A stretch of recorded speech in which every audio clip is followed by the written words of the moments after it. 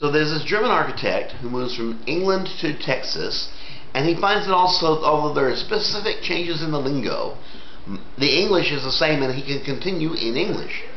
A lift is now an elevator, a brolly is now an umbrella, and what they call dinner in England is now supper. But other than that, everything is the same. So he's fitting in really well, and about 6 months later he has a large deck he wants painted for a party. And he calls up Acme Paint Company. He says, "Acme, how much will it cost to paint my deck?"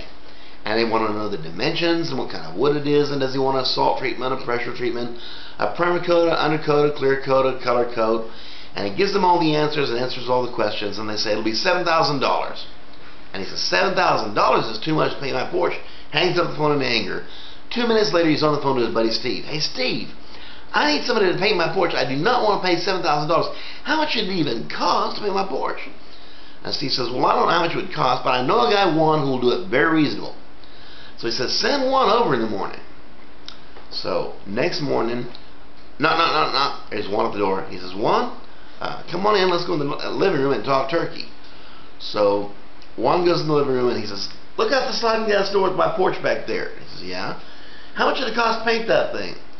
Well, Juan says, "I think a latex paint would be pretty good. I do it for $640. And he says, $640?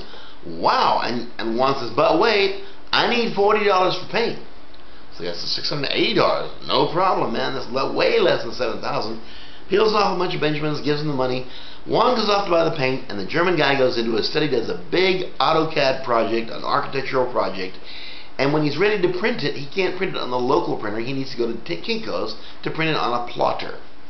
So he doesn't want to mess up the painting on at the back porch. He goes around the front of the house and into the backyard, and there is Juan finishing up with about a foot square left to paint, and he says, "Juan, what did you do?"